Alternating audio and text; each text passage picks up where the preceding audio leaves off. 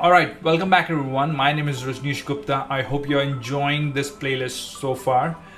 We have just completed building our very first and very simple smart contract, Double My Money. And we have done that just by making use of a single function, okay? And as you can see, we made use of in order to make that possible, we understood about what is account, what are accounts basically, not just one. Externally on account, which are for the users, and smart contract accounts, which is owned by contracts, the contract account itself. We discuss about the functions, and in this case, what's really in this video, what we are really going to talk about is the state variable. Trust me, this is going to be fun.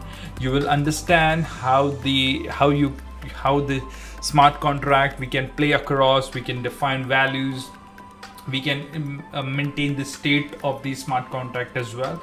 And I hope some of you can correlate it if you have some sort of experience with Python or JavaScript and all those stuff, right?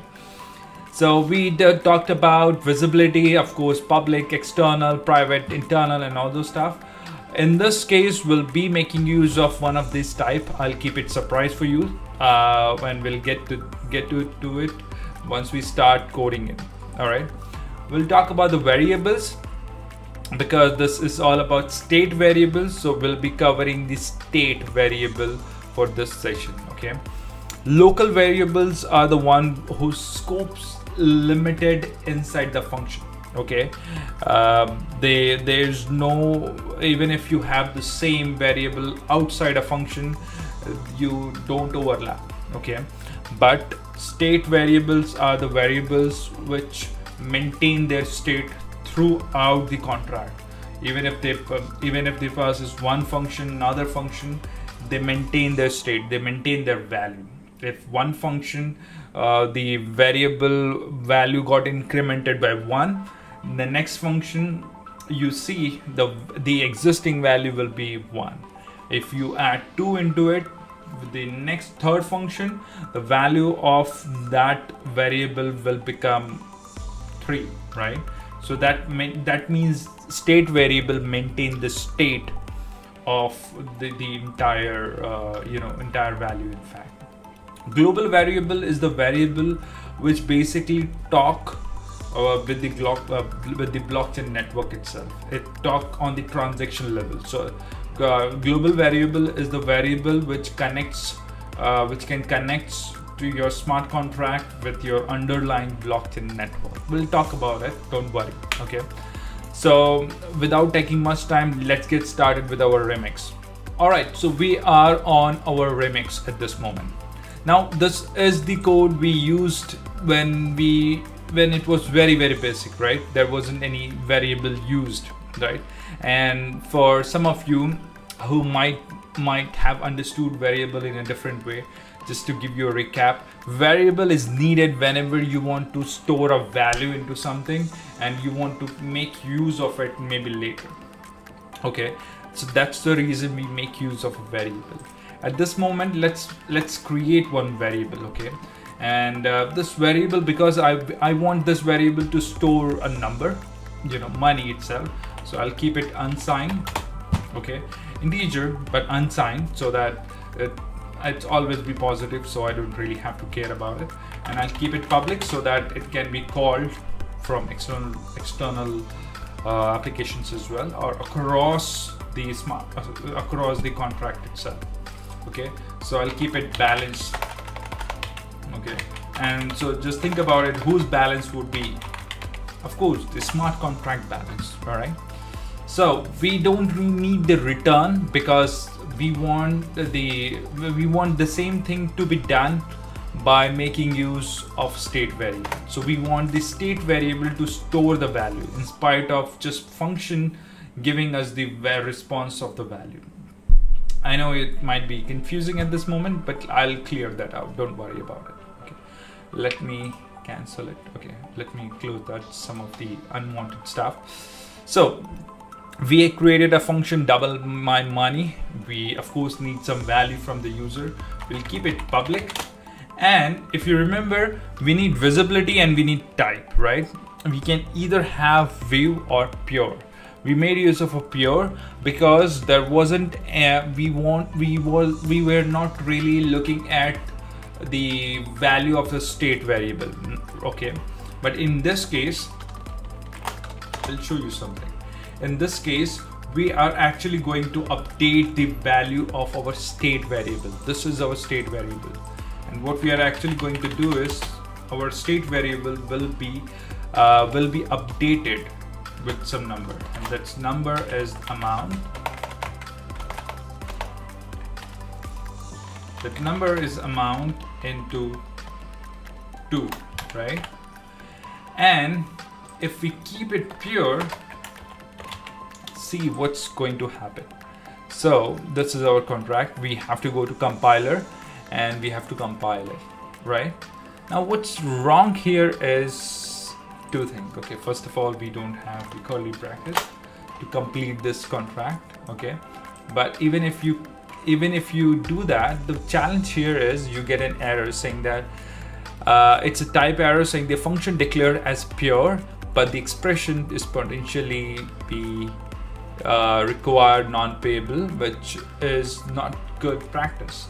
The reason is if you keep it pure, that means your function cannot view the state variable.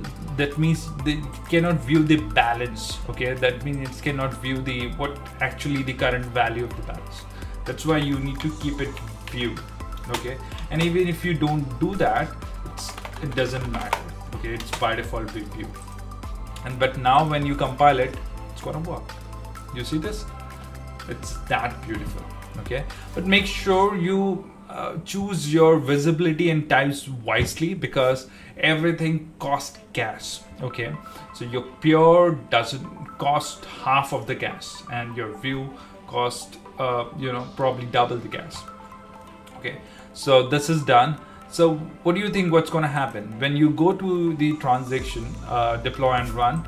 You choose, of course, your environment. We'll definitely talk about injected Web3 and Web3 providers when we are actually going to deploy the real world application. At this moment, we'll select the first account, the account which would be deploying the smart contract. Let's click on deploy.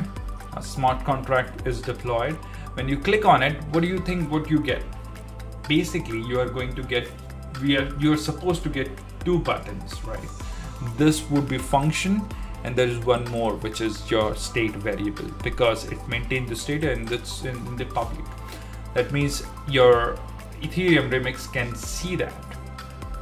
That's why you must see these two buttons, right? So you should be able to double the amount, but the benefit is, you can always check the status of your account. If you see earlier, you were just about to click on the button and there wasn't any state, there wasn't any way where I can get the current balance, right? So let's say I just double my amount by 10, right? Or maybe let's say this time 20, okay? I click on it, I should see the logs, and in the logs, the transaction should be initiated from the from account, which is correct. There's no difference. From is correct, to is this is the smart contract account number of this, and of course the value should be incremented to this, right? Now the point is, the thing that we really need to understand here is the balance should be updated. This is the number we are talking about. This has to be updated, right? So if we click on the balance button, now it should be 40. Why this happened? Because you entered a value, you entered a value 20. Earlier, we were able to get the response, right? We were able to see what's really happened, and we have to look at the transaction log every time. We checked the log and we got the idea, okay, the money actually got double. But we now have a button wherein in the program itself, you can anytime look at the current balance. And if you go into it, you can get to see the unsigned value, which the 20 became 40 at this moment, right? So this is how you create a state variable. And remember this, the value of the state variable will be persistence even if it crosses multiple functions. All right, so I hope you got the idea.